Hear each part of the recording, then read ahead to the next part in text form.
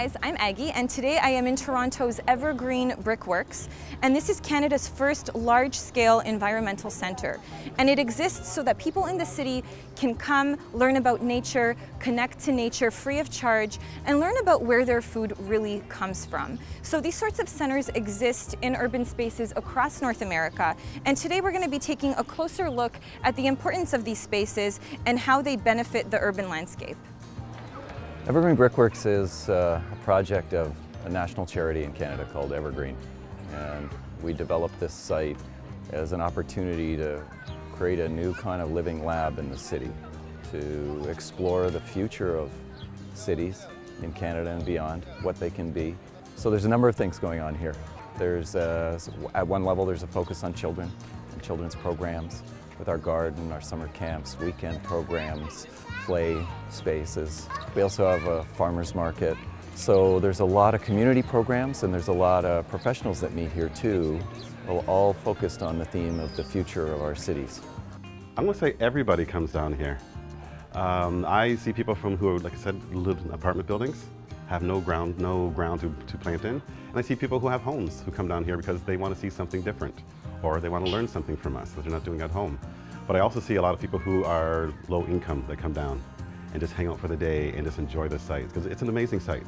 And children and people who live in apartment buildings need to see nature. They need to come down and see what nature's all about because you just can't watch nature on TV. You don't get the same feeling. We come because we love being outside. It's a great opportunity to be out with the nature, and it teaches her a lot, and she gets to be with other kids.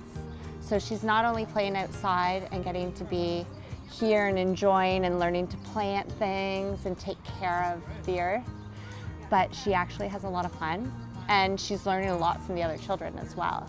It's a little green oasis. We live nearby, so it's easy to access, and it makes you feel like you're not in the city.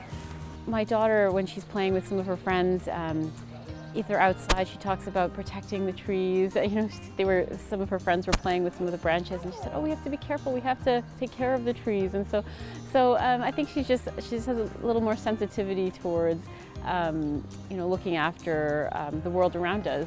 And my son, who's only 3, has really become sort of more attuned to all the different types of birds that are around. He's noticed the colors. He hasn't quite picked up on all the names of different birds, but he's noticed the different coloring patterns of birds, and I think it's just made them just enjoy being outside more. Well, the importance is for children to learn where their food comes from. From my teachings, I've met children who think that carrots come from a bag. And so whenever I hear that, my first instinct is, let's plant carrot seeds today. I want to teach you where carrots come from. So we need spaces like this throughout our communities where families and children can come and connect, where children can go alone. Children need the independent time in these spaces.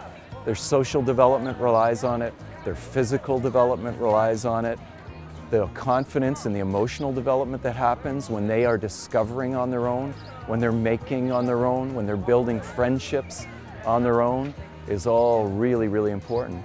It's also important for new immigrants, people who are first generation to Canada, who probably live in apartment buildings and feel like they're landlocked and don't have a piece of land to garden on or come to a nice natural site. So when they come down here, I see their eyes open up because they see forests. And then when I talk to them, talk about gardening on site, their eyes get even bigger because they want to learn how to garden, how to grow in the new country that they're in. These types of environmental centers are popping up more and more in urban areas across North America, and they're a great way for city people to expose their kids themselves to nature and sustainable living. For Mothering.com, I'm Aggie. Don't forget to give us a thumbs up and subscribe below.